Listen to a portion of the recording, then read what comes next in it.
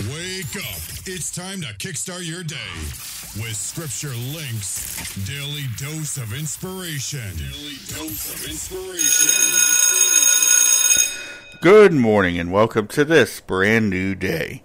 This is Scripture Links Daily Dose of Inspiration for Wednesday, February 19th, 2020. And as you get up and you start this brand new day, thank God for this day. Commit this day to Him. Use this day to bring glory and honor to our Lord. And use this day to share your faith with someone and encourage somebody.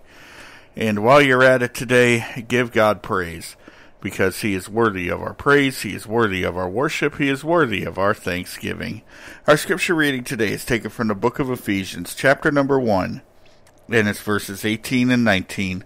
Scripture says, "The eyes of your understanding be enlightened, that ye may know what is the hope of His calling, and what the riches of the glory of His inheritance in the saints, and what is the exceeding greatness of His power toward usward, who believe, according to the working of His mighty power."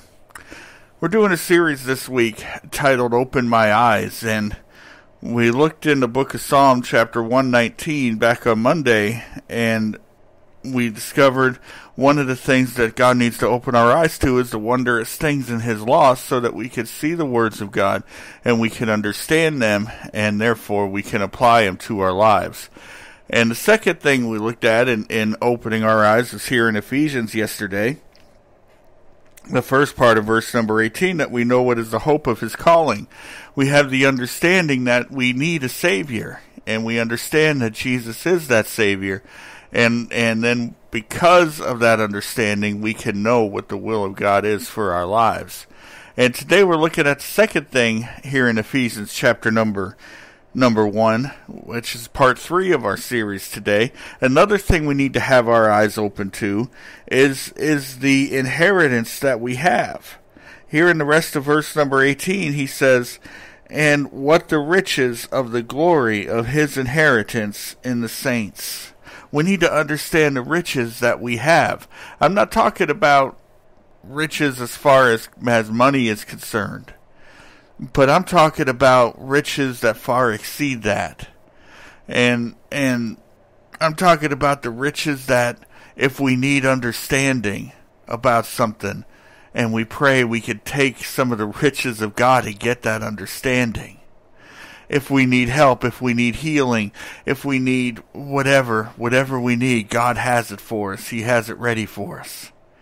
Another part of our inheritance is the fact that we are the children of God. We are the bride of Christ. We are the ones that God is going to bless, and God is going to make sure that we're taken care of. In Matthew chapter 6, there's that big section in Matthew chapter 6 that Jesus is telling His disciples and teaching us that we shouldn't worry.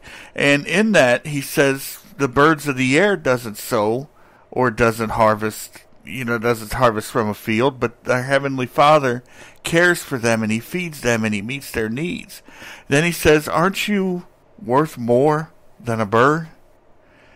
But then at the end of that verse, and you can go back to Matthew chapter 6 and look at that, at the end of that verse He says, "But seek first the kingdom of God, and all these things will be added unto you." That's what we need to do when we're going to be seeking the riches of God. We need to seek first His kingdom, because that's where our riches are. And if we're seeking first the kingdom of God, which in other words means that we're seeking first the will of God and the leading of God, and then we follow that will and we follow that leading, then everything that we need to live the life that God has called us to live is right there at our disposal, and He's going to give us that. So we have to understand that we're never ever going to deplete the riches of God, the riches that is our inheritance.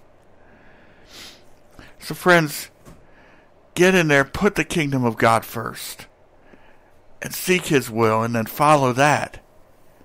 And then dive into the riches of God to meet the needs that you have to live the life that God wants you to live. Think about that as you go through this day, and remember, get into God's Word and allow God's Word to get into you, and then share that Word with someone today. Have a blessed day.